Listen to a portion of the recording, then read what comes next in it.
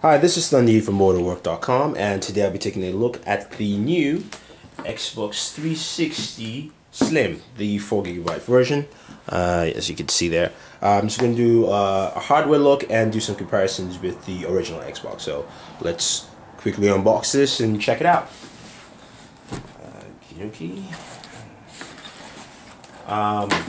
You have your instruction guide, startup manual. Also states that, of course, the unit is wireless built in, so which is also a big difference from the original Xbox. I'm going to take the unit out itself. This is the unit. Put that aside. We're going to take a look at that a little later. Opening up, you do have your controller,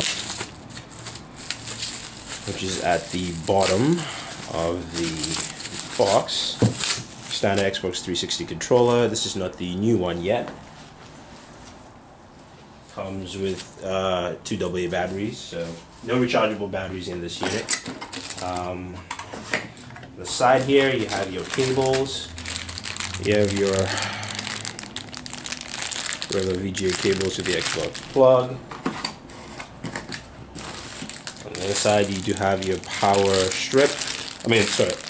Power plug, and your power brick adapter. This is slightly smaller than the regular brick, but still a brick all the same. And that's it for contents within the package. And of course, there's the instruction guide, like full Xbox 360 manual. So put that aside. This unit doesn't come with HDMI cables included. I guess that is only with the 250GB version. So let us take a look at the Xbox itself. So we're going to take off all the trimmings here.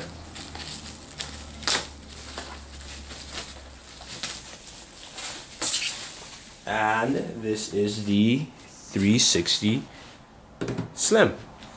So I'm just going to bring this down a little bit so you guys can have a better look at this. Now the Slim is, well, it's a smaller unit. You can see the design is slightly different. The disc tray is now actually close to the bottom right hand side. You still do have your power button, and then of course this is your bay for your 2 USB slots here, and of course the sync button for that, for the controllers.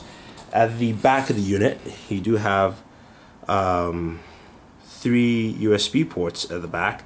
You have one auxiliary, one Ethernet, HDMI, AV, and of course your optical audio port, and this is the plug-in for the the power strip for the power brick. Now, this is the unit here. Clearly, there's no indication of a way to add an additional hard drive, say a 250 hard drive if you feel like it. I can't see anything of the sort. But we can do a quick comparison with the regular Xbox, or the old Xbox, side to side. Now you can see it's definitely smaller. Hold on a second. So I said comparison. This is your regular Xbox on the left, and of course your new Slim 360. Definitely smaller. You can see the differences. There are no more memory card slots anymore. You do have your 2 USB ports in the front, your power switch, and of course your drive bay here on the right hand side. This has the 120GB hard drive, which, as you can see from the top here, you can easily detach and replace and get a bigger one. This is the 4GB version.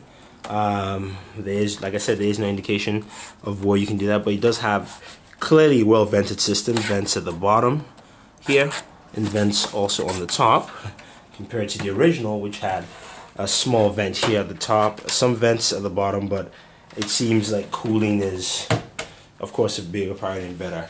That's pretty much it with the new Xbox 360.